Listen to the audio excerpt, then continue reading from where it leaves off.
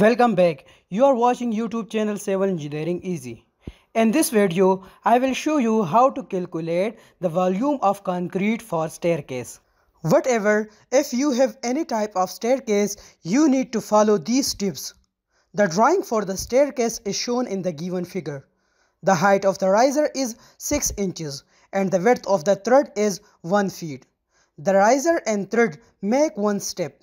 The length of one stair is 3 feet and 6 inches. We need to find out the volume of concrete based on the given drawing for the staircase.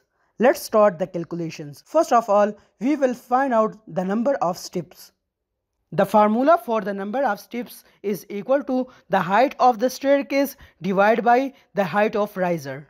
The height of the staircase is 10 feet and the height of the riser is 6 inches. So by calculation, we will get 20 numbers of steps. From this number of steps, we can find out the total run of the staircase by multiplying the width of the thread, that is 1 feet, with the number of steps. So the run will be equal to 20 multiplied by 1 feet, that will be equal to 20 feet.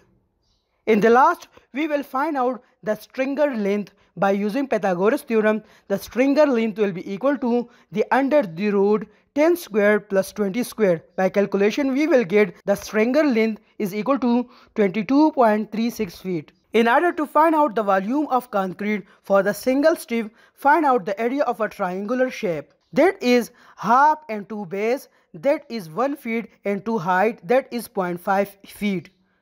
By calculation, we will get the area of triangular shape is 0.25 square feet. Multiply this area with the length of one step, that is 3.5 feet, to get the volume of one step.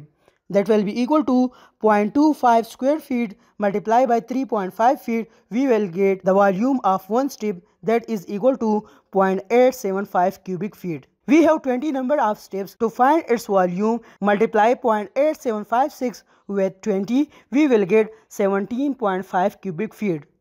So that's all about how to calculate the volume of concrete for a staircase. See you in the next video.